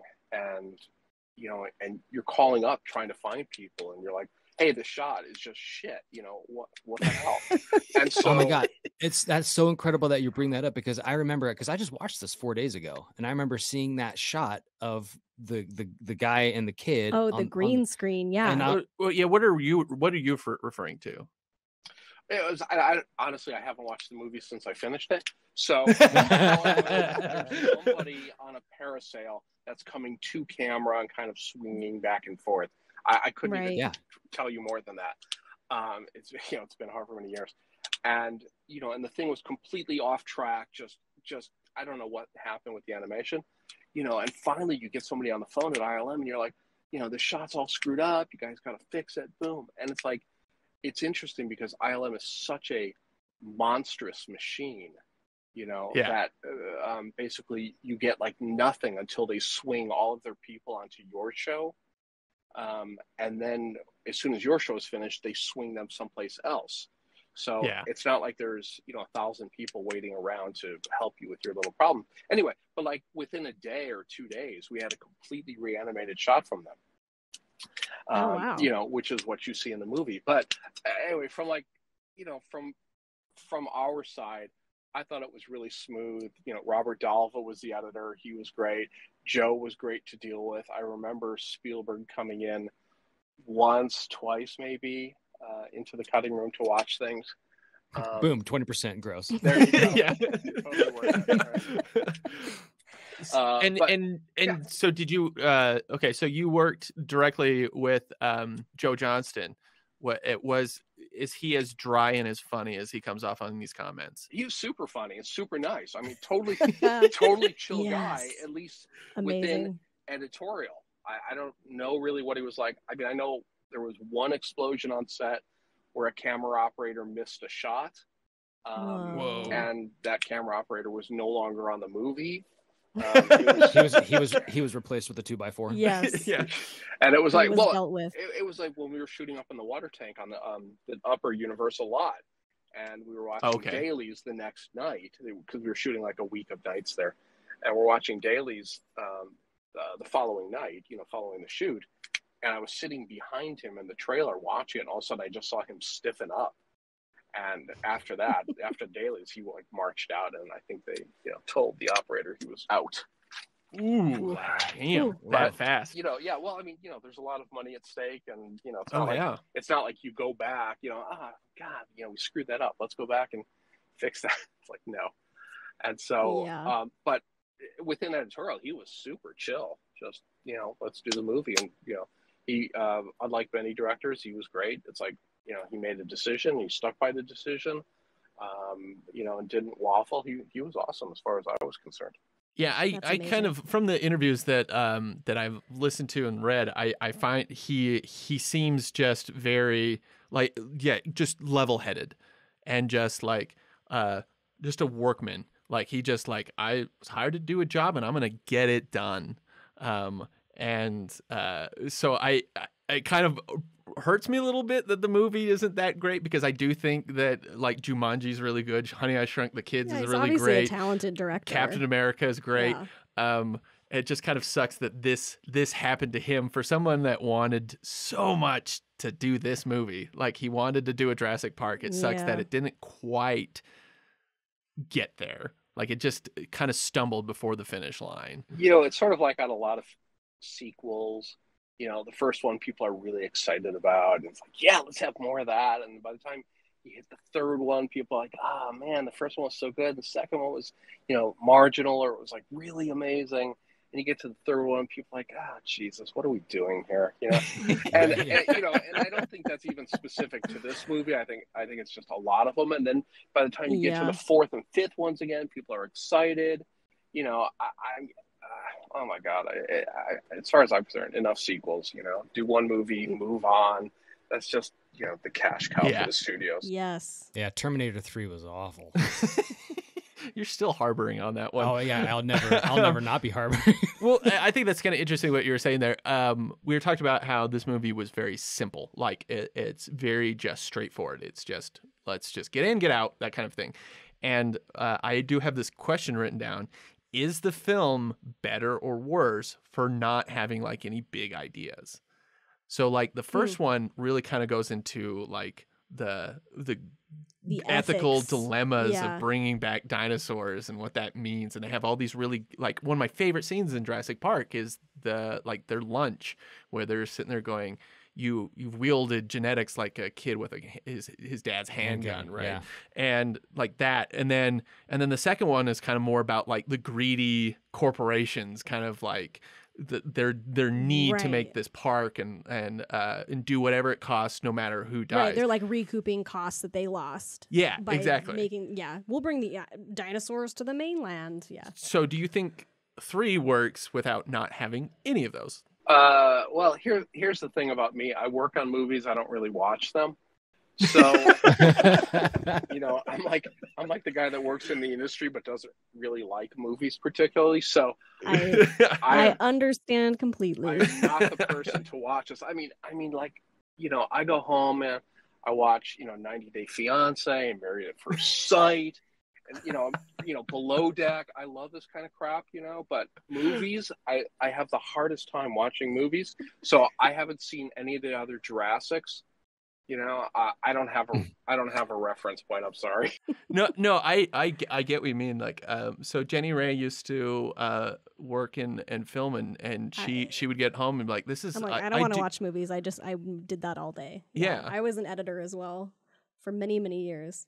Yeah, it's the last thing I want to do, honestly. It's kind I think it's kind of like on an average year, I might see 3 movies. Wow.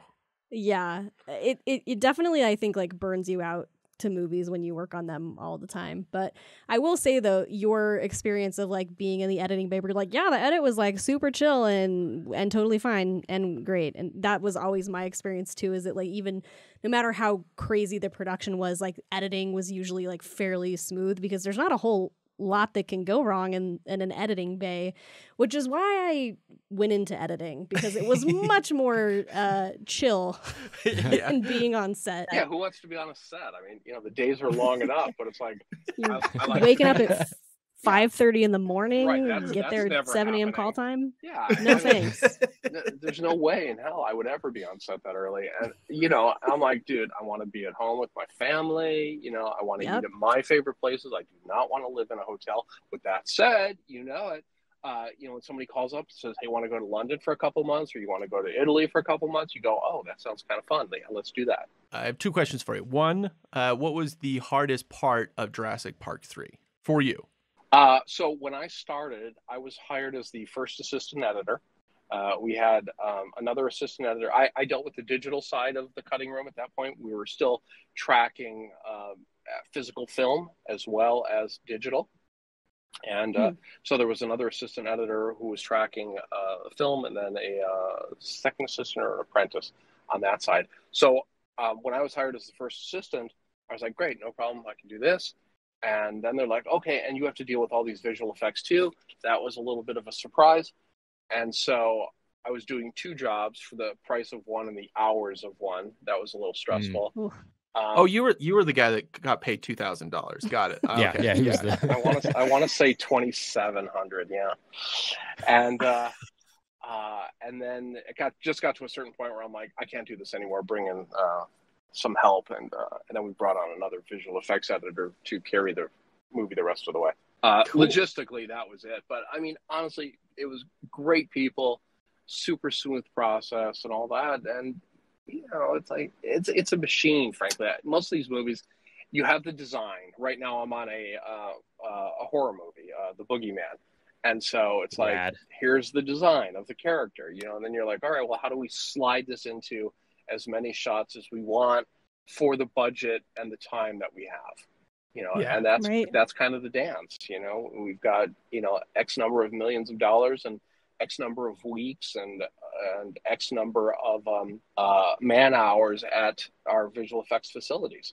How do you maximize that? And everything is a trade-off. I don't remember there being any stress about Jurassic in that respect. I think it was, here's what we're doing, and boom, we just went and got it. Like I say, there wasn't really any extra there to, you know, do and then throw in the garbage. There was a total of 4 minutes to cut out. I mean, you know, so, you know, the movie is what it is. It's not like when you start with a 2.5-hour movie and you end up with a 6-minute movie. Right. You know, and you go, oh man, that shot was so good. You remember the score that was there? You know, all the stuff that you loved about the stuff that you left on the floor. There was none of that there at all. Maybe 1 extra minute of the Nokia ringtone. Right? Yeah, exactly.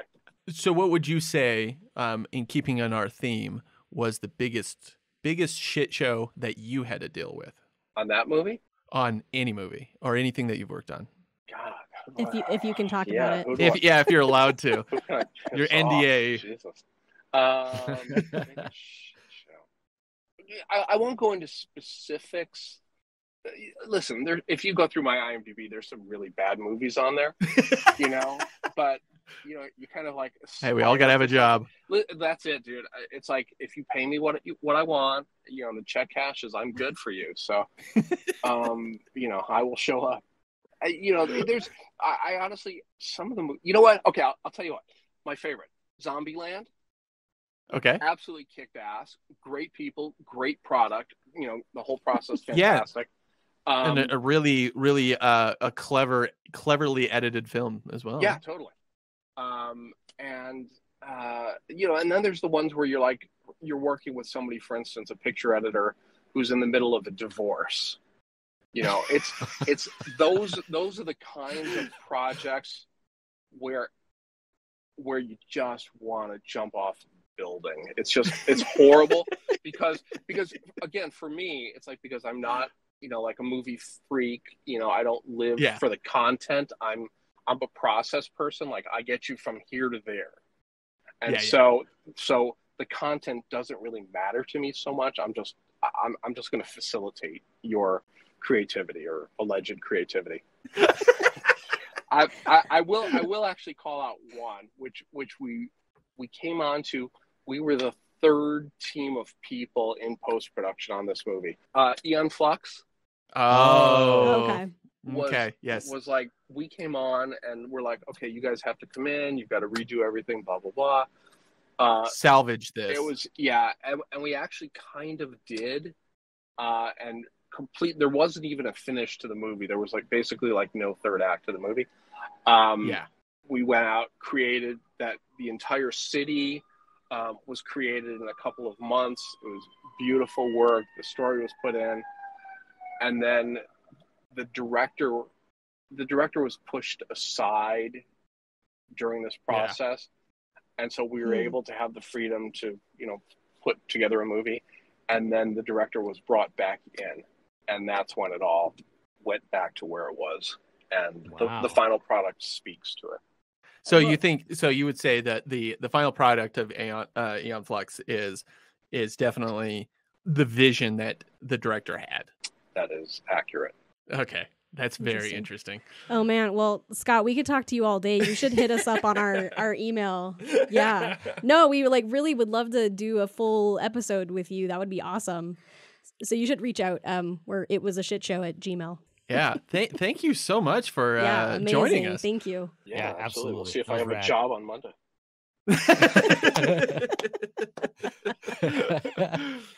You can always replace Clint on this podcast. Yeah. So don't worry about it. You've been threatening that for so long now. That is Well, thank you so much, sir. It's great talking to you. yeah. You Thank too. you. You guys have fun.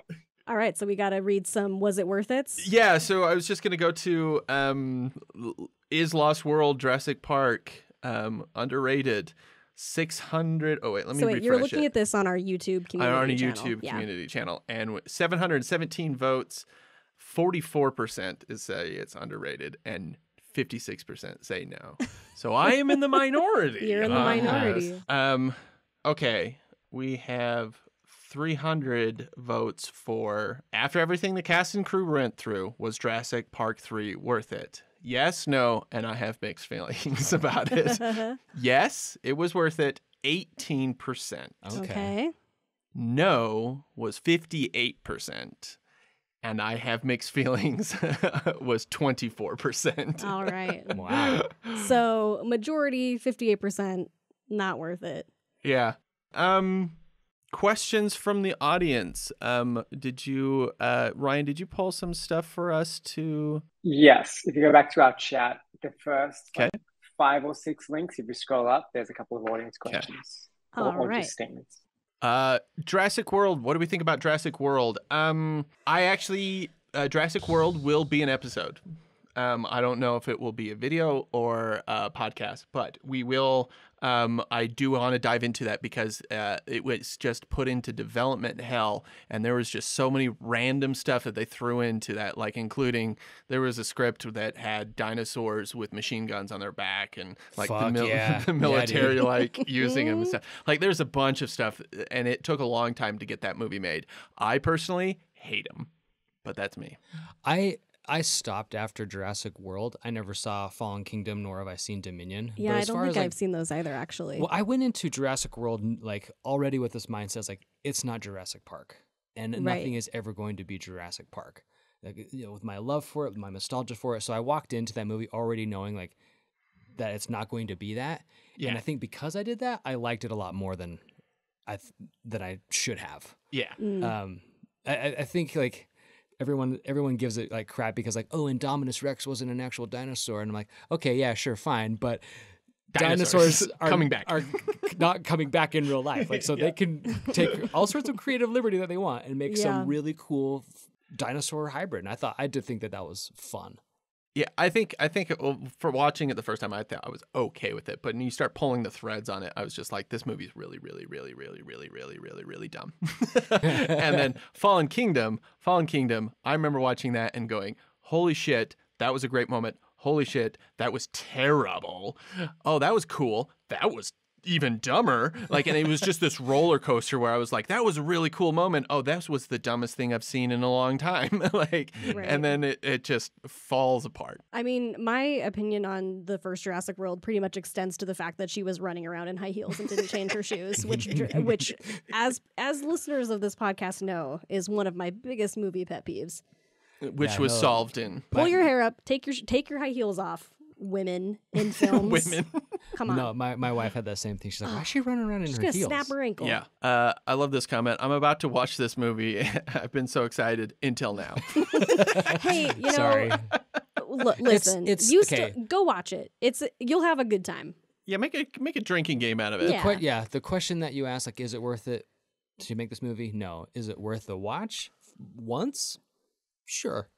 Yeah, like just to see. You got an hour and a Alan. half. Yeah, you got an hour and a Yeah, half. to you know kill. what? You know, that's funny that you say that because we were sitting there going, like, we don't really have that much time to watch stuff these days, but like, so we have a very finite amount of time, and it was like the Stranger Things episodes are so stupid long that it like made us go, let's just watch Jurassic Park instead. Yeah. Because it was shorter. It is the length of a Stranger Things. I had those exact same thoughts running through my mind as we were talking about runtime. I was like, but Stranger Things was longer. But that's Yeah. but that's a TV show.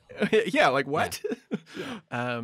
Do you think it's so bad that it's good? No. Yeah, that's what that's what I was meaning earlier when it's like it's not bad enough to be like a fun bad. Like it's not bad enough to be like, oh boy, I'm about to watch a Canon Pictures film, and you're like stoked about how bad it's gonna be. It's just like a straight down the middle movie. Yeah, like I think like I said, there's some cool stuff in there, but like it's not like we have a bad movie night and we watch terrible things. And the other night we watched the first Twilight.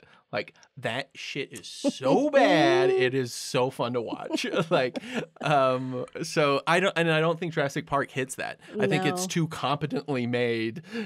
Right. It's too competently made to be bad, but it's not good enough to be good. Yeah. It's in that weird middle ground. Straight down the middle. Right. Yeah. Where would you rank Jurassic Park 3 in the 6 movies? So I haven't seen the last one. I mean, they just basically go in chronological order for me. Like, I think that's fair. Jurassic Park is 1, Jurassic Park 2 is 2nd. It's just a constant downhill. Yeah. I mean, to be fair though, I have not seen the most recent 2 Jurassic Worlds. Yes. Yeah. So. See, I haven't either. And if I were to rank it, I'd probably Jurassic Park and then Lost World, Jurassic Park. But then if you put Jurassic Park 3 and Jurassic World in front of me, I probably would watch Jurassic World first before I'd watch Jurassic Park 3. Yeah. Yeah. I can see that. And there's something to say about it. I'm going to put Fallen Kingdom above 3 and The First World because I think that movie is just a fascinating shit show, like as in not in our version of a shit show, but just like the final product of that movie is so bonkers. Like it's just the ideas that it has. There are moments where you're like, oh, you're like want to cry for these dinosaurs that are dying on the island, and then the next scene you're just like, what the stupid nonsense was that? So I will give it props for that. And then I've a lot of people saying that the Jurassic Park 3 was their favorite movie. I don't know how old you are, but I do think there is like kind of like a generational thing too. If like that was the one you grew up with, it's kind of like people who are really grew up with the prequels of Star Wars. Like they love those. Well, it's when like you watch how Mortal Kombat Annihilation is my favorite Mortal Kombat movie because I watched it 4 times a week as a child. Yeah. Not understanding. Yeah. How terrible it is. It's not terrible. It's amazing, but it's terrible. So I mean, get that. To each their own. I really like you can absolutely love bad movies, and even if you don't consider it a bad movie, you absolutely, I don't care. Like we don't gatekeep here. Yeah, we're not gatekeepers. You love what you love. God bless. Yeah. That's pretty much all we have, guys. I want to give a huge thank you to Reddit for having us. Thank you so much for allowing us to do this, giving us this opportunity. This has been a lot of fun. Yeah, this has been a total blast. Yeah. Likewise, guys. It's been so great to have you on here. We've had over 500 people now for 2 hours? Woo-hoo. So that's quite a lot of people. And I'm glad that everyone got to experience how great you are together. Where can people find you again? Do you want to give another plug? If you click on our Reddit profile, there's links to all of our socials. You can find us on Instagram, It Was a Shit Show, Twitter, It Was a Shit Show, TikTok. I mean, the handle's consistent across all the socials, without the I, though. Yeah. And then we have our own little subreddit here, r/It Was a Shit Show. It's we're a not baby really great subreddit. at Reddit yet. It's a baby subreddit. So please, if you want to go in there and engage, please do join that subreddit. Mm-hmm. Yeah. Definitely check out the YouTube channel. The YouTube channel is where I would say the best versions of everything that we do. Yeah, but we have a lot of episodes for you to check out. There's 48 so far. Yes. Go give them a listen. And thanks everybody who stuck with us. All you 500 people who stuck with us for 2 hours. You're amazing. Yes, thank you. Love it. Yeah. And yeah, thanks to our movies as well for having us and hosting this talk. You guys are awesome. Thank you guys. And thank you too for joining me. Oh, thank you for having me. I mean, I live here. I didn't have a choice. So Yeah. I left my 3-year-old daughter alone at home.